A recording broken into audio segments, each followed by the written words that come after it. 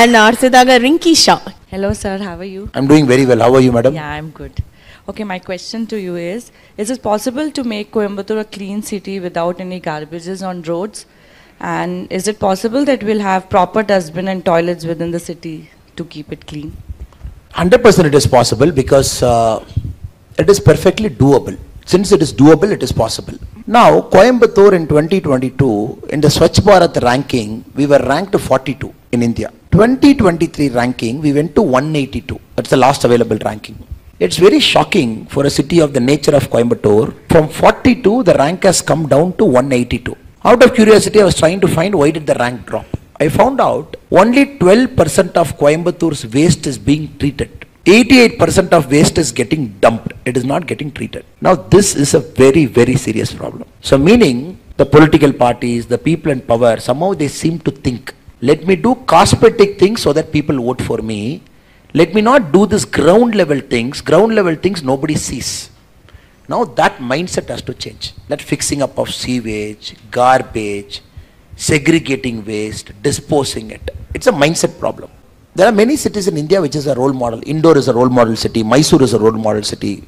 The way it manages its waste. I think it requires commitment. You have to find one corporation commissioner who can do the job for 1 year. Be very strict. Fine people if they misuse anything.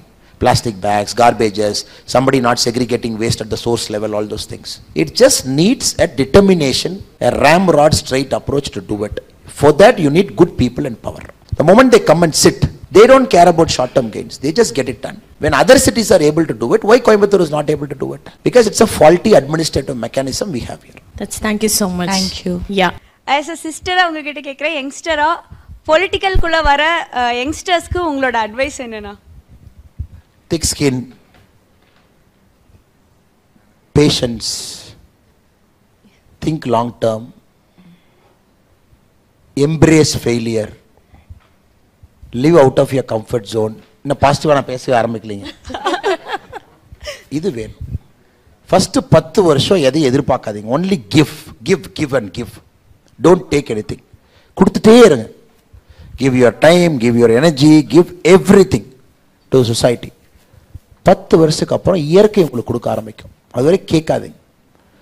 எப்போ இயற்கை உங்களுக்கு கொடுக்கணும்னு நினைக்குதோ அன்னைக்கு இயற்கை கொடுக்க ஆரம்பிக்கும்.